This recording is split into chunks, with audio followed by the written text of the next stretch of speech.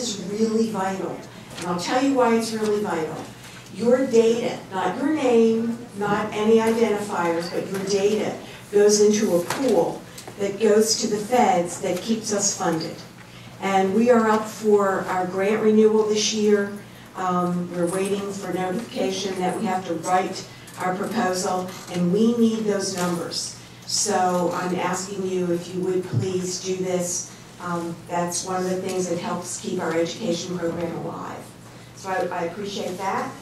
And so those of you who were not here yesterday, the bathrooms are outside the auditorium, behind the auditorium. So you know where those are.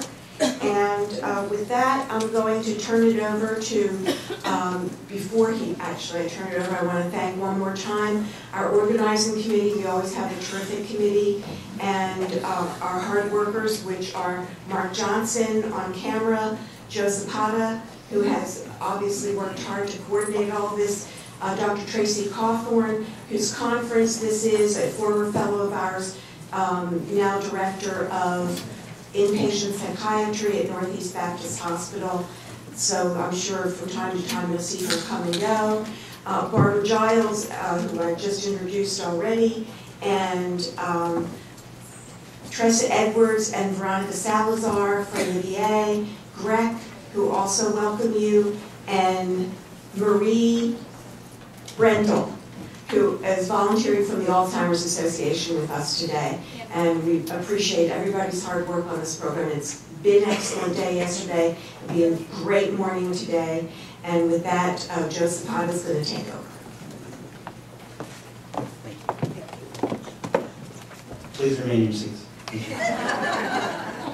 No, but first of all, I would like to thank Ms. Robles. Please raise your hand. She provided the donuts this morning. Thank you so much for that. You need that glucose hit in the morning. Woo. Okay, I'm here to talk about CEUs. Let's see, show of hands, how many are you are VA employees? Awesome, okay, and non-VA? Okay, very good. Okay, VA employees, close your ears, shut your ears off, don't listen to what I'm about to say. Okay, if you are non-VA and you are seeking physician CEUs, nursing CEUs, or psychology CEUs, you will have to fill out a non-VA registration form, which is located in the back. So you can pick that up anytime today if you're seeking those type of CEUs. If you're seeking anything else besides that, you will have to fill out a participant profile, not participant profile, the statement of attendance form, which is located in your pamphlet, and you turn this in today to me at the end of the conference for anything else. Okay, now for those who work at the VA, open your ears back up. Those who work non-VA, shut your ears off. Ears closed. Okay, if you work at the VA and you're seeking physician CEUs, nursing CEUs, or psychology CEUs, you need to go through TMS. You know all about TMS, hopefully, and if you have any more questions about TMS, I'll be happy to answer that. If you're seeking, for the VA employees only, if you're seeking social work CEUs or any other CEUs, you need to fill out a statement of attendance form. You need to fill this out completely and turn it in at the end of the conference today, which ends around noon, so you have the conference today. So if you have any other questions, I'll be more than happy to answer anything you got.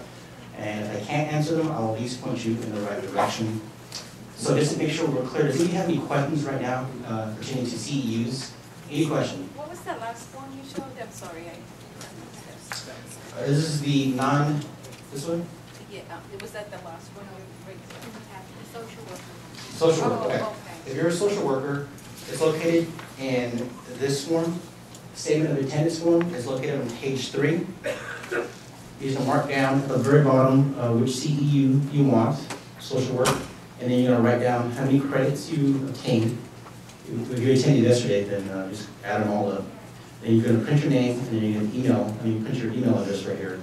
In a couple of days, I'm going to email you a link for your evaluation, and probably 1 or 2 days after you complete your evaluation, I'll send you a certificate online for your printing. Bless you.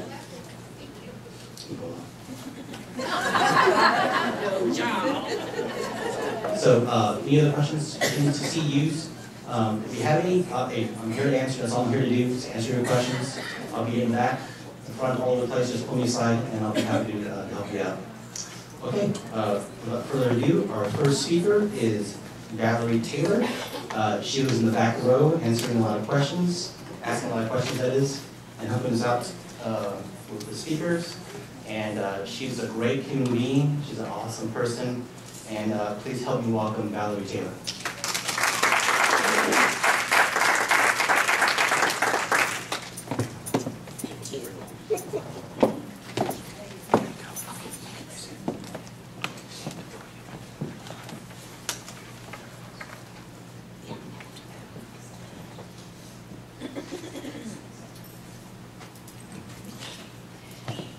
Good morning. I always like to say, good morning, San Antonio. Go Spurs. I hope you wore your Spurs paraphernalia this morning. I am just so happy to be on the program. Can you hear me okay? Can you hear me back there? Okay, because I probably don't need much of a microphone. But I was asked to talk about the resources of the Alzheimer's Association, but it's so difficult to just limit it to just that. So we're going to kind of go through a process, and so I hope you'll bear with me. And you know, I really am more of an interactive speaker, so please, if you, at any point you have any questions that I can't answer, there are people in the audience that can, so you know, we will do that. But we're going to talk about the resources of the association. First of all, I'd like to introduce who I am. I've done a whole lot of things, and anybody that's been in working with geriatrics for a while probably know me. I've got a private business called South Texas Alternative Choice, that where we do placements, I do consultation, I do education, I do all of that stuff.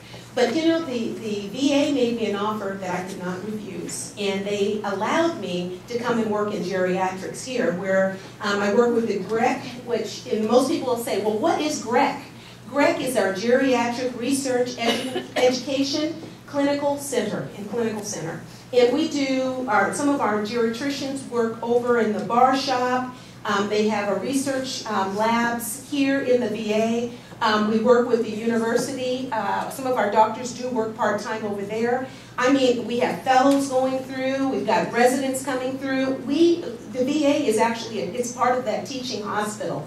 So there is a lot of things going on, but I've been very fortunate to connect with this, I'm called the GRECC Connect nurse manager. And I connect our seniors out in the rural areas, say like Seguin, New Braunfels. That doesn't seem very rural, but it is. We've got rurals, our clinical base, or our clinical, what is it, CBOC? Clinical? Community-based, yeah. I'm new to the VA, so I'm still getting used to some of our acronyms. But we go as far out as Beeville, Victoria, Del Rio, connecting our geriatricians to those PCPs out there. And there's a lot of them do not know about geriatricians. So we do an e-consult where we are a provider. We help them with their geriatric base. So it's really been good, you know, helping set up those programs and setting up those educational things. I also have I've been tasked to provide education for caregivers as well. So you'll see a lot of what I'm presenting today, some of what I'm presenting today, it's dealing with caregivers. So let's move on. And okay, our learning objectives name 3 reasons why it's important for you to know your resources. Resources in the position that you all are in is extremely important. You know, you may be the difference between life and death, not only for your patients, but for your caregivers, those that are caring for them. Identify as a health provider your role as a resource to your patient. Define caregiving burden and support. Identify local and national resources for caregivers. Okay, so those are our objectives. You've come a long way. We've come a long way. We have, from Dr. Alzheimer's, and who first was able to document what he has seen with Alzheimer's. that was phenomenal, because once they began to continue to see those types of behaviors, they've done further autopsies, they realized what Dr. Alzheimer's documented was very, very right on. And this lady over here on the side, that was his first patient. He did an autopsy of her and found, and I hated that I did not bring the difference between an aging brain and a brain that was eaten away with Alzheimer's, or an Alzheimer's brain, because it was just amazing. But she was like 30, she was in her early 40s when she finally died. And we're seeing some of that even now. You know, a lot of times, Alzheimer's, it depends on age. That's one of the biggest factors. Either age with Alzheimer's or other dementias. But at any rate, we've come a long way. One thing that we've got to keep in mind is coming. This silver tsunami is coming.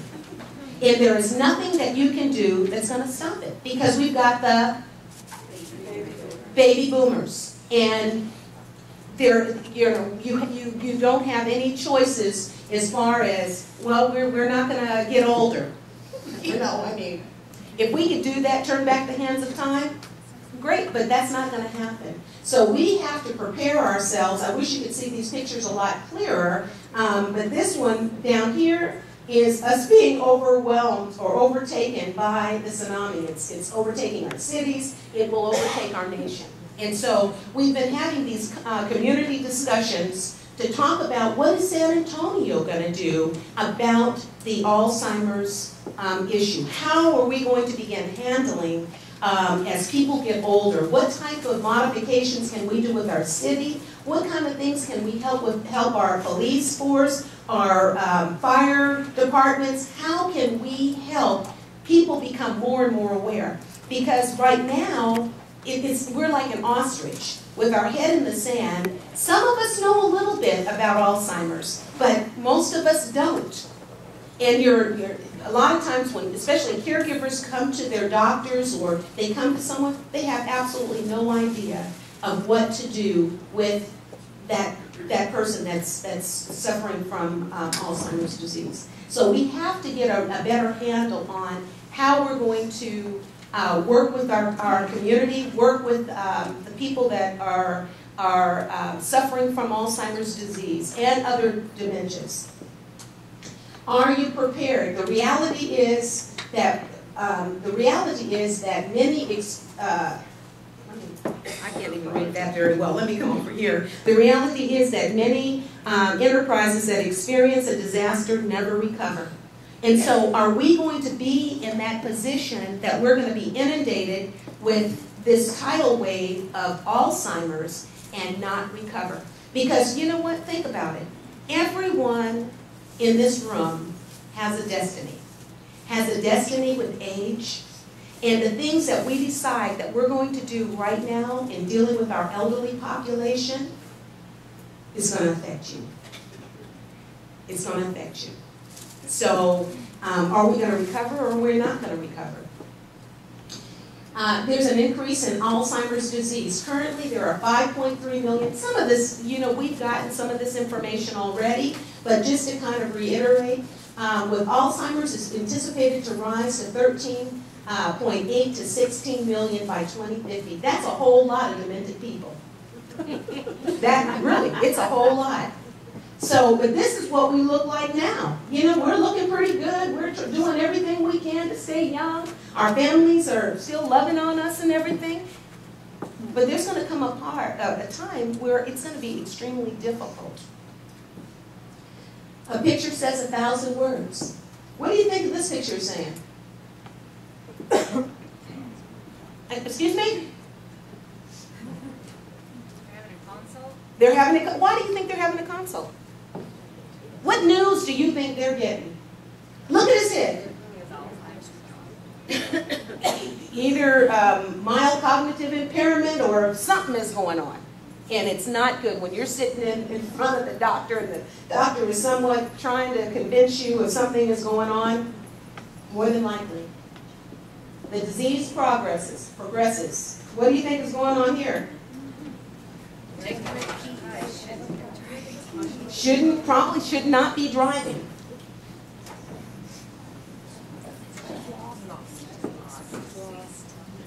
You know, personally, I don't like the term wandering because you know, when I envision wandering as something aimlessly. You know, people are just kind of trying to figure out. That comes, but usually when people get lost, they have an idea of where they were going and they forget. Or it's a place that is in one of their past memories about going someplace and they can't find it. So I'm reluctant. It's a bittersweet because in some cases, yeah, it is wandering, but you know, it's not like they're doing it aimlessly. You know, that's what I think about when I think about wandering. Then you come to a point where, what am I going to do with mom or dad? Very stressful. And a lot of times, your caregivers are the only ones. They don't have a whole lot of help. Advanced directives. You know, you want to make sure that when people are initially diagnosed or they're still pretty early in their diagnosis, they get certain legal things in place. Because if not, as Kelly had indicated yesterday, if they don't have capacity, you can forget it. You're gonna spend time in court, and it's going to be an expensive tour. Unable to stay at home alone. Sometimes that not being able to stay home alone is a good thing because you can take them, they can go to a day program, you know, you can have them involved in some type of activity, and a lot of times they still may be able to participate, you know, they're social enough to be able to do that.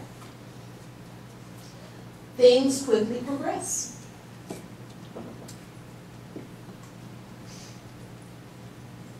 And this is often a real problem with the medications. You know, things happen, apraxia, difficulty walking and writing, the polypharmacy, the aggression, depression, weight loss, frailty, wandering. Caregiver burden and stress. Caregiver burnout. They need help. And if they do not get supported, they're going to end up dying or definitely disabled, and they cannot help that person any longer, and it's going to cause a tremendous burden on our system, whether you're civilian or military or veteran, all three. What is the difference between caregiver stress and caregiver burden? And Kathy Jo Kress, a social worker, says that caregiver stress is the level of stress or strain felt by the caregiver. This strain is often caused by things the caregiver has no control of. For example, caring for a loved one 24/7. What if something happens to me? Who will care for my loved one? You know, those are things they can't control for, or they don't feel that they can control for. Caregiver burden, excuse me. Where am I? Okay, caregiver burden refers to the management of tasks, organization, which depends partly on the coping skills and other supports that are available. This is the energy needed to provide for caregiving needs of a senior relative compared to the individual's own reserves. And this, you know, when it becomes really burdensome and stressful, it is the perfect storm for disaster. You know, because some of the things we talked about, elder abuse, we talked about, you know, the fraud, the abuse, all of those things. Those things are what begins to come up. Not so much with the fraud and you know, taking people's resources and stuff, but, you know, especially the abuse. Because when they've asked you for the 50th millionth time the same question, and you can no longer take it, and you're so inundated with the care and now they're in diapers, and you're having to change all of those things. Perfect setup for abuse. Perfect. The impact of stress and burden, it can be a huge stress and burden for the caregiver. They end up doing the ADLs, the IADLs, doctor's appointments, paying bills, driving, meals, everything. And if they are a woman and the husband or a companion, if they're still living, there may be even a demand for sex. Can you imagine? I mean, I've got a relative that is currently involved in all of that. And I put that on there because we got to keep it real. After taking care of someone all day, and then at the end of the day, you're saying, can't we have sex? Not going to happen. They're too tired. And, you know, you develop a different type of relationship. Okay? Whew. What is needed? Caring for the caregiver. Caregivers need care too. You see the lady over here in the corner, just, I mean, clearly overwhelmed. The caregiver burnout. How to avoid caregiver burnout. You know, these are the things that they need. And it's extremely important that we as health professionals are able to provide those type of services and those type of resources for our people that we're serving. Because we are, it's a service. And you know what, whether you're a social worker, and nurses specifically are very much nurturers and caregivers. You know what, a lot of times, and people might disagree, but my doctor can't do her job effectively without me. And I'm not trying to raise myself on a pedestal, but what happens is there are things that we see that they don't see because their focus is on the medical, their focus is on the disease process. You know, some of them are real different, and especially I think one of the most sensitive, there are two doctors that are really very sensitive by nature, pediatricians and geriatricians. Yeah. Very, very, very sensitive. So, but we got to be sensitive to this plight. And if our doctors aren't aware of it, we can tell them, you know what, they were looking pretty disheveled today. I'm talking about the caregiver. Or they look really stressed. We're able to pick up on those things. And it doesn't matter if you're male or female. If you're a nurturer, you're going to pick up on that. How can you help? Recognize the stress dynamics. Be sensitive. Refer to someone who can help relieve this overwhelming stress and burden. Train your staff to recognize the warning signs of caregiver stress. Take a minute out of your schedule visit to ask how the caregiver is doing. Just take a minute. It's easy. Most of the time when they go, especially to the PCP, they have this interaction with the computer. You know, they might look up at the person if they're on a subject that they're typing about, but for the most part, you know, that relationship a lot of times does not get established. So it's up to the nursing staff before they come in to see the patient to tell the doctor what's going on. Now, I'm not saying that all doctors are like that. Don't get me wrong, because they're not. But for the most part, you have to let them know, bring their attention, draw their attention to different things. You've got to. Encourage the caregiver to keep a journal to be better prepared to share how you can help. If things are going on, tell the caregiver, document that. You know, so that when you come into the doctor's office, you can share what's going on. Because without that information, that's vital information that you can provide for the doctor, and that will make a difference in how they address that person and what type of, where they go with it. So, but if the caregiver who lives with them 24/7 is not providing them with the information that they need, how is the doctor going to know? They're not. So we have to encourage them to document. Become familiar with your local, state, and national resources.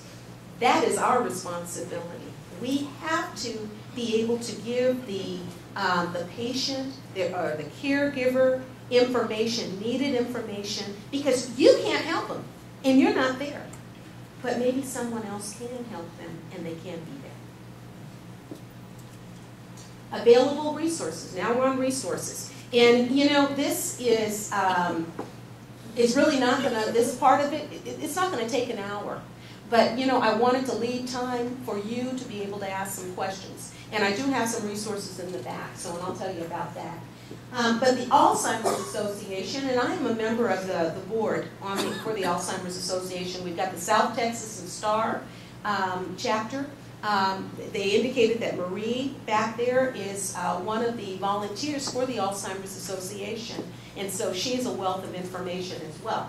But San Antonio and South Texas chapter serves 47 counties in Central and South Texas, and they provide a variety of Alzheimer's disease and related dementias, and they have support programs and services. For about 5 years, I taught at the NISD, I guess the Northside Independent School District. I taught a lot of the dementia courses for family, and these are free classes that people can go and get more information, the 10 warning signs, the basics of Alzheimer's disease, legal, you know, so there's a lot of information that is provided, and these are experts in their particular areas, activities, communication, how those behaviors that people are going through, they are able to help them to have a better understanding. Because you know what? When you know better, you'll do better. And people don't know what they don't know. A lot of times we have a tendency to expect people to know something that we know. Well, why didn't they know that? They don't know what they don't know. You know, so sometimes it's important to refrain from being judgmental and provide them with the information. And if you have to keep telling them the same information over and over again, I question, you know, whether they are really able, do they have something cognitively going on? And a lot of times the caregivers have something going on too. So we have to be real aware and cognizant of that. So anyway, moving on. Still with Alzheimer's services. They have a 24/7 hotline, and this is their number, 1-800-272-3900. And it's staffed by highly trained professionals who can assist with a variety of issues. And one thing about the Alzheimer's Association, they're based in Chicago. This number will take you to Chicago. They have trained social workers that have been, they can talk to you. If a person needs assistance at 2 or 3 o'clock in the morning, someone is there. They can call. I'm having a problem. They've got this either sundowning, or they're up in the middle of the night. They're urinating all over the place, and you know, I don't know what to do. I don't know what to do with all of that. And so they will give you some really good suggestions and tell you how to deal with that behavior, because that behavior didn't just start at 2 or 3 o'clock in the morning. That behavior started at, say, 7 or 8 o'clock in the morning. You know, and what was going on through the day. And they can help you explore some of those things. So they can also talk to you about treatments, clinical trials, care strategies, legal, financial, and housing decisions. And I just want to give a plug for our clinical trials. We've got clinical trials going on right now here in San Antonio. The Bar Shop Institute, which is, how many of you know where Tranco Road is? Okay. All the way out the Tranco Road is the Bar Shop Institute. And that is our, that's the GRECC. We've got doctors out there doing research, and they have some clinical trials going on out there. Even the doctor that I work for, Dr. Espinoza, has clinical trials going on. Dr. Royal, you heard of Dr. Royal? He is one of our renowned researchers. And so he and I have also, we work together on some of the data that I am collecting. But we've got folks that are going on right here in San Antonio. We have things going on. Rapamycin, have you heard of that drug with Alzheimer's disease? Okay, rapamycin, out at the bar shop, they were testing some of the mice out there, and they found out that this medication that's used for other things, like organ rejections, and it also has a place with helping cancer, or decreasing the proliferation of cancer. It also has an effect on Alzheimer's disease. And so they found that if it's given in a timely manner, it will not be expressed. You know, those that have been given the gene for it, it won't be expressed. So there's more that goes on with that than I'm able to even express. But we've got things. That's the point. We've got things that are going on right here in San Antonio. All's connected. It will connect you with Alzheimer's navigation, trial match, resource and referral list, caregiver center. And so all of these things, that's right online. If you go to www.alzconnected.org, it'll provide you information there. Safety services, oh my gosh. You know what? That yellow www stuff, I mean, you cannot see it. I know, it's horrible.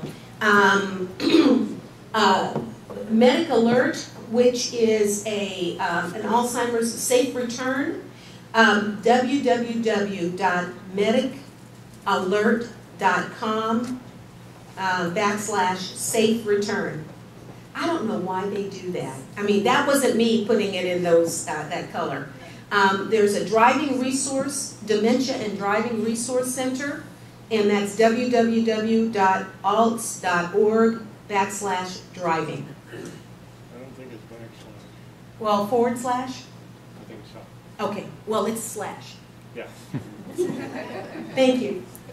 And then there's Comfort Zone, www.alts.org /comfort zone. Okay? So those are the safety. And so sometimes, you know, all you have to do is just give people the resources that they need. That helps. But to shut the door and say, well, you know what, I don't know. I don't know. If we can give them something that's tangible, that they can hold on to, the Alzheimer's Association is a great resource. And again, like I said, the educational programs that are offered on a regular basis throughout the community and by request. We started out doing the North Side Independent School District. Now we have expanded that to the Northeast. And I'm hoping that we'll go also to San Antonio Independent School District as well. In those areas, there is no charge for these courses, like the Knowing the 10 Signs, the Basics, Memory Loss, Dementia, and Alzheimer's, Living with Alzheimer's series, the Financial Legal Matters, but it's also available online. And there's an online resource list as a brochure, eLearn, http://elearn.alts.org. Okay? Support groups. There are support groups all over town, and sometimes people must talk about, they just need some place to go and vent. And I'll tell you what we're doing here at the VA in a few minutes, but the support sessions are a valuable therapeutic intervention for assisting persons with Alzheimer's disease and their families. The Alzheimer's organization has an early diagnosed group for those folks with Alzheimer's disease so that they can begin talking about what's going on with them, you know, how they're feeling. It's a grieving process. You know, they start grieving from the moment they're diagnosed, because most people, you don't have to tell them that they've got something going on with them. They know. You know, when we forget, we call it senior moments, but you know, when we have things going on, the first thing that comes in our mind is, oh, I'm hoping that it's not Alzheimer's. And don't have a parent that has some type of dementia. You know, because then all kinds of red flags, and then we start getting into our denial, no, I don't have it, or anything like that. But it's just very important that we begin to discuss that. And sometimes it may not come up on some of the testing. You know, sometimes it doesn't reveal itself. But you know what? We know. We know. But the groups are help people overcome their feelings of isolation, depression, despair. They are confidential. coordinated by trained facilitators. Russell Gaynor is one of the, I took over his group over at the forum, but there are other trained social workers and nurses that run these, and some of the facilitators may not necessarily even be social workers or nurses, but they have been working the business for a long time. They have been with the Alzheimer's, and so they understand. I think Marie does a group also over at United, is it United Methodist Church? University United Methodist. And so she works, she's a co-facilitator with someone else. But if you're interested in referring your folks to any of these groups, and they can be very helpful, call the Alzheimer's Association. Okay. Community outreach activities. Our vision in the Alzheimer's Association is a world without Alzheimer's. To achieve this vision, we must raise public awareness and create a more accurate understanding of the disease, its symptoms, and early warning. And that's one of the things that has been said throughout this conference. Early detection is so very important. You know, when you have, most families will say, oh, well, that's just how Aunt Edna is, you know. She may be a little quirky, but she may have some dementia, some type of dementia. And you don't have to know if it's Alzheimer's, is it vascular, is it Lewy body. You don't have to know that. You just need to know that she's got something going on.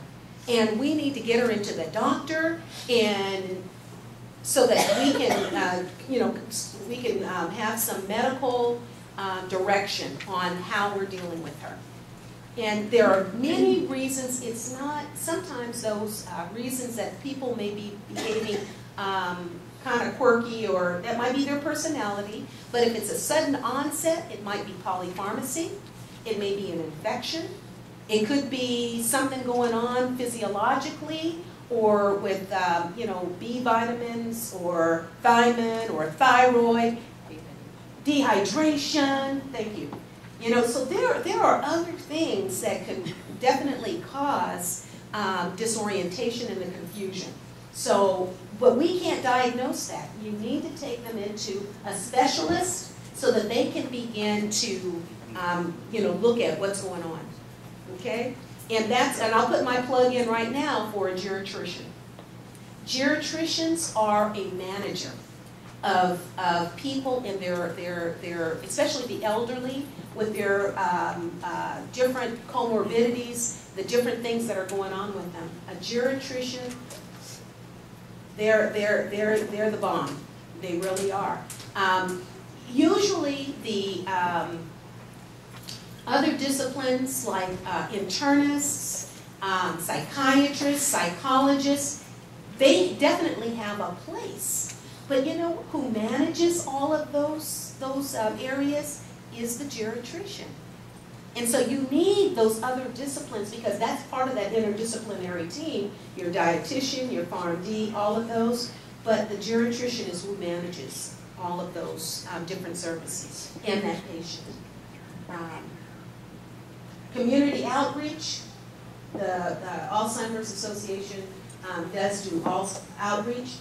Promotion of our website, and I'll come up over here, www.alts.org and www.alts.org San Antonio/San Walk to End Alzheimer's is our biggest fundraiser, and we not only have it here in San Antonio, but we have it in, we've got 7 walks now.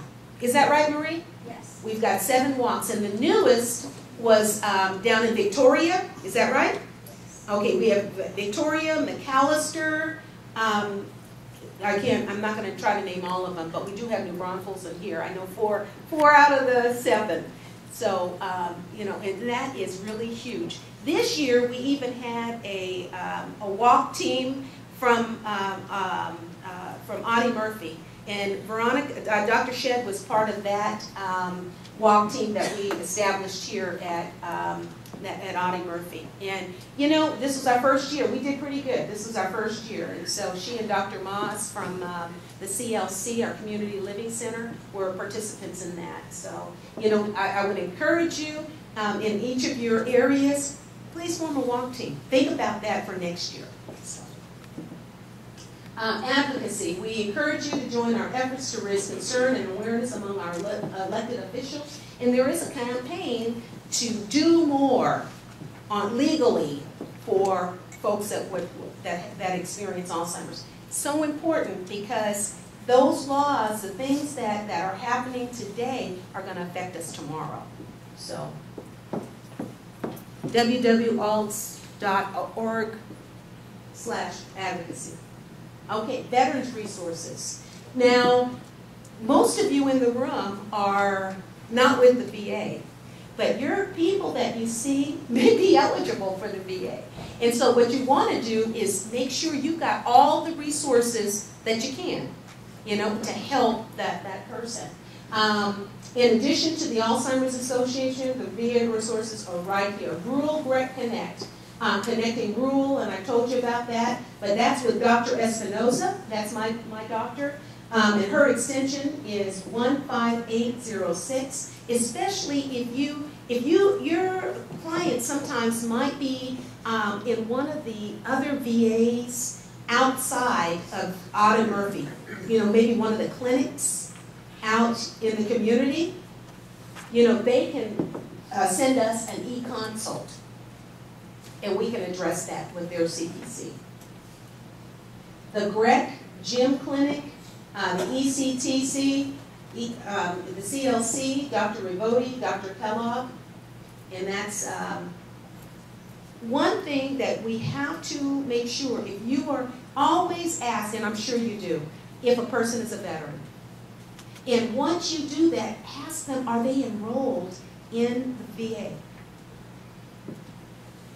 Okay? That is so important because a lot of services they may not be able to access if they're not members here of the VA. And so we want to make sure they're connected. Okay? We've got also a hospice and palliative care with Pat Haney. How many of you know the difference between hospice and palliative care? Kind of. You know what? I just found out. I didn't know the difference. The difference between, and I think Dr. Shedd mentioned it yesterday, with hospice, you have to have, they've got to determine whether it's 6 months, you got 6 months out to live. You might live 7 or 8 months, and that's okay. But, you've got a very narrow time frame. Okay? Whereas with palliative care, you can have 3 years, you can continue with your therapies. Say you've been diagnosed with cancer and you want to go through chemo or radiation therapy, any of those, you can do that. You can still continue to do that. And then, because you're already in the system, if those don't work, and your time is limited, you can transition over to hospice. But they are such a help. You've got nurses that come out, you've got techs that come out, you've got doctors that, well, maybe not the doctors, but you've got chaplains that'll come out. You still have a support with your palliative care. Did I miss something, Dr. Shedd? If it's home hospice, you usually have your nurse, hospital respite care as well, lots of volunteers who come to the home. It really just depends on the service. And then also inpatient hospice that would be associated with that. And we have both of those right here. This is our service. So, I think it's important that you are familiar with what the VA does offer their veterans. So like Dr. Shedd, I don't know if you heard that, we've got inpatient hospice care, and we have outpatient. And palliative care is always outpatient care. Okay? But we also, one of the things that she was saying, and I think I have it on here, but respite. Now, on the outside, you'll see, I'll show you, usually they may offer 7 days, like with ACOG. They have 7 days of respite. But you know what? The VA offers 30 days a year. And you can take that however you want to take it. So if you weren't familiar with that, that's a service. So you can have maybe a total of 37 respite days. Okay? Home-based primary care. I'll go back, hospice palliative care, Pat Haney is the contact, and that's her number, extension 16709. Now, to get into the system is 617-5300. And then they'll ask you for an extension, okay? 617-5300. Okay, so they have home-based primary care. When your patients that you work with aren't able to go out to their doctor's appointments, the doctors can come to them. Okay? And Brenda Quarles at 210-617-5300. And I did not, you know what, if they, just ask for the operator and just tell them what you want. Okay? Home community-based care. With Nancy Burdine. Now, what that does is, I'm not sure. I thought I knew, but I'm not sure with the home community-based care. They do the home health aid, home aid program. Okay, thank you very much. Okay, so that's the home aid. So they send folks into the home, correct? Yeah, they send folks into the home, the agencies. Okay, another resource. Now, what is the charge to that? Typically, there's not a charge. Sometimes there's a copay of maybe $15. Okay. But usually not a charge. Okay, very good. Could you say what she said there? She said that the home, I asked if there was a charge, and it's not usually a charge. There may be a copay. There may be a $15 copay. Now, is that a $15 per hour copay, or? No, I believe it's per visit, and I'm not sure if it's how it is. With limitation? Yeah, Okay. I'm not super familiar with it, but usually Okay. for the long-term care services, it's $15 per visit. Okay, so, It's very rare. okay, yes, ma'am. Can I give you the direct number to home-based primary? Yes, It's 616-8240. 616-8240. 8240. Is that community or primary? Okay, she's gonna repeat it again with the microphone.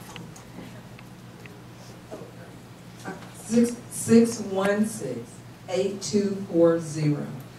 That comes directly to the Community-based. office, which is located at 1 Texas. Community-based or home-based?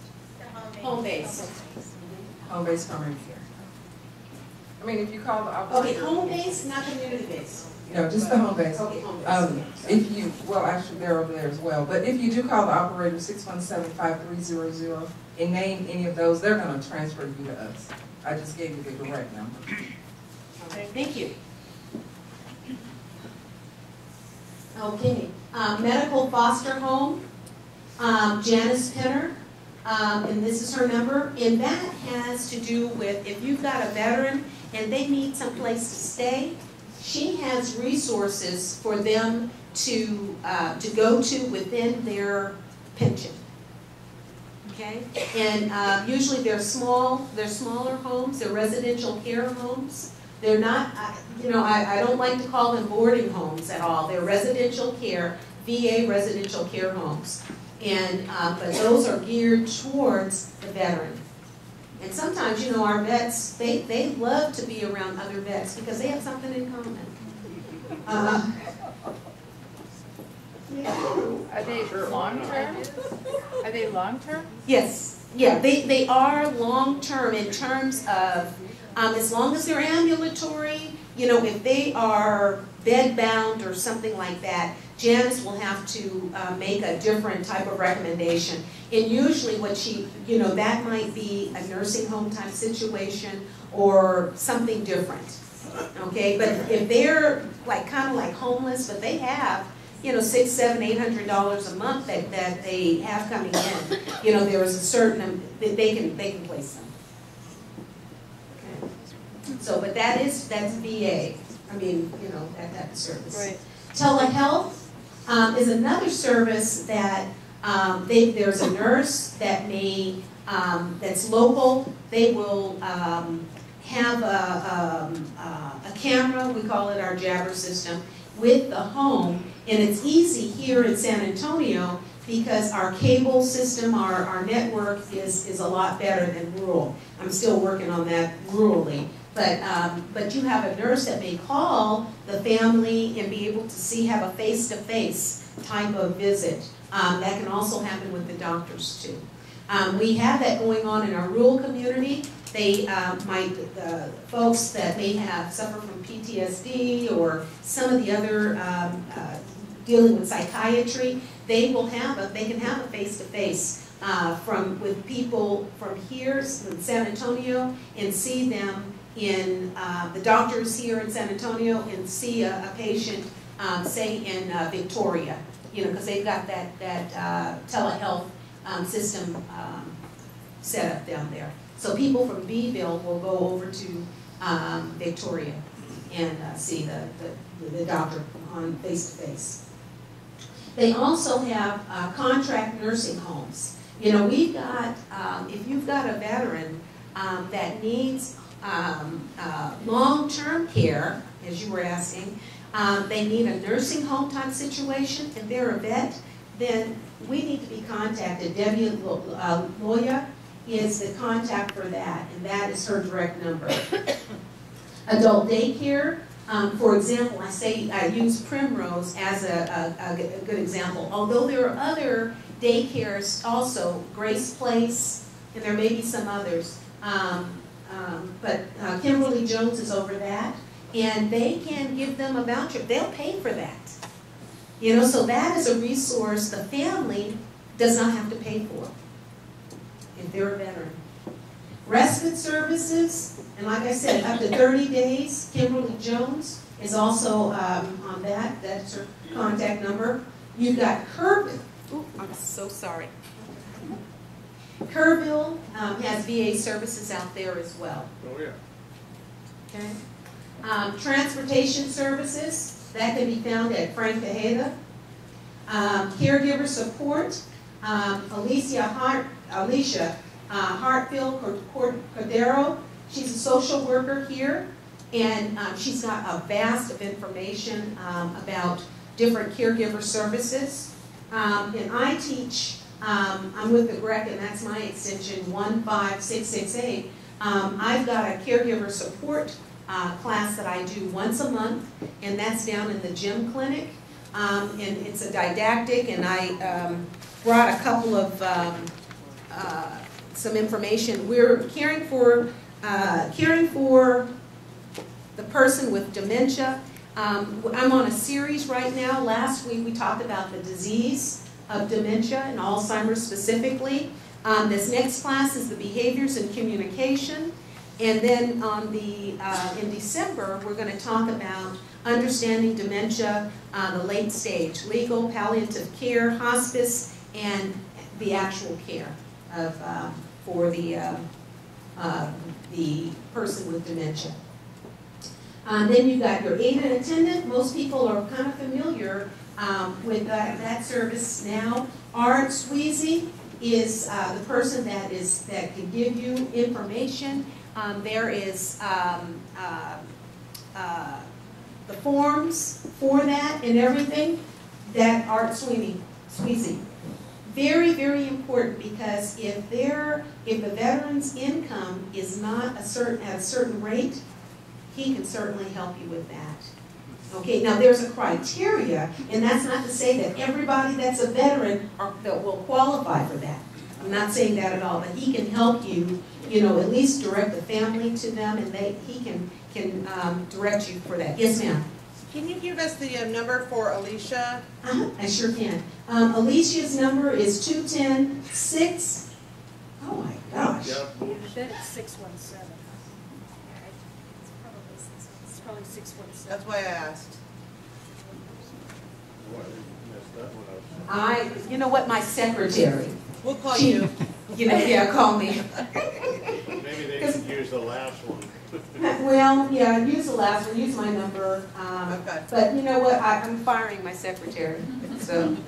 Do you have a name or anyone to link to the transportation at Frank Tejeda? You know what, I don't. Does anybody know who's in the contact for transportation at Frank Tejeda?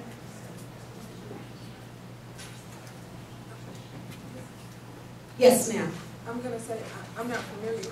Transportation, we usually call the main hospital. I'm not sure Okay. what transportation at Frank's is, but the direct number is 617-5300 and then 5999.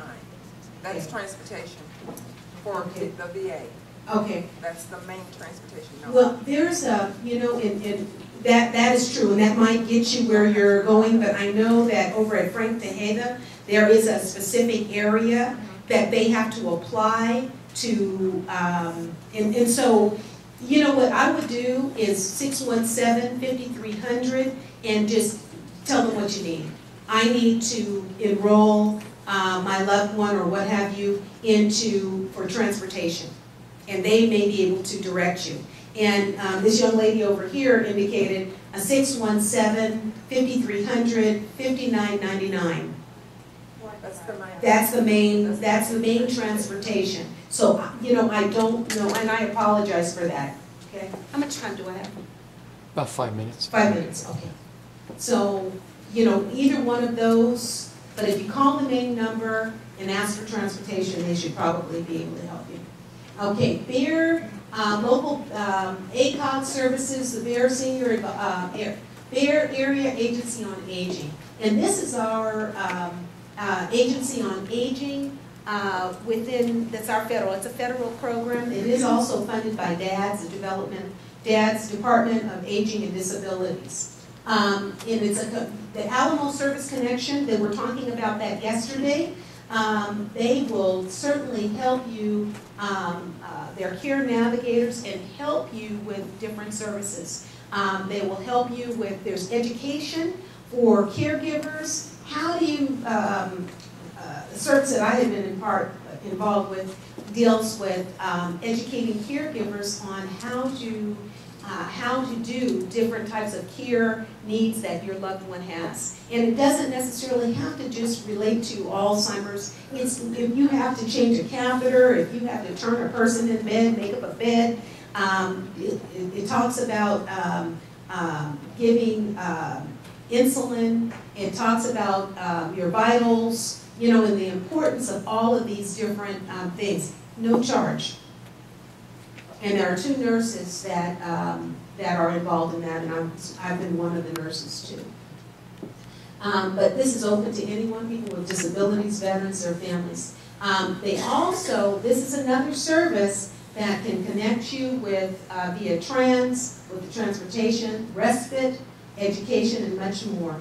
Also, you know, I just kind of included this, 211 Adult Protective Services and DADS. Okay, those are all informational services that you'll be able to get. Finally, mmlearn.org. How many of you heard of mmlearn? Okay, good resource for families because they don't have to go anywhere. They can be right at home if they're computer literate at all. You know, they can put that in, and then they have a list of different educational programs that they can tap into right in the privacy of their own home. Senior Resource Guide, I've got some guides, I've got information back in the back that might be helpful. Some of you, I know you are aware of that. But the Senior Resource Guide contains over 80 categories of information from senior centers and activities to senior housing and in-home care. Now, it also provides you with VA information. It has some numbers in there, maybe the numbers that I did not give you, but it's got a lot of good information in there. There's one of the books with, the latest one is with Miss Senior America. This is the latest one that just came out. And this one with Augie Myers on the cover of it on page, okay, 3 minutes. On page 87 is an article that I wrote. And I'm usually in the spring, I usually write an article in there. But does it have to be dementia? That's and no, it doesn't have to be dementia. When you have a lot of these signs, it could be something else. And so I identify that. And then here's a number that you can go and get free copies. Like I said, the information is included there. You are a part of a journey of hope and support. Don't forget you're on the journey with them. The next person with dementia might be you. So there's just a few minutes, okay, think about it. Age is a factor for developing Alzheimer's dementia. We are setting the standard now for how our elderly population will be cared for professionally, personally, and by extended caregivers. The next time you look in the mirror, consider where you might be in the next 20 years. Will you be alone or supported and treated with respect and kindness? Questions? Got a minute for any questions. 60 seconds. This is Yes. okay, thank you very much. Thank you.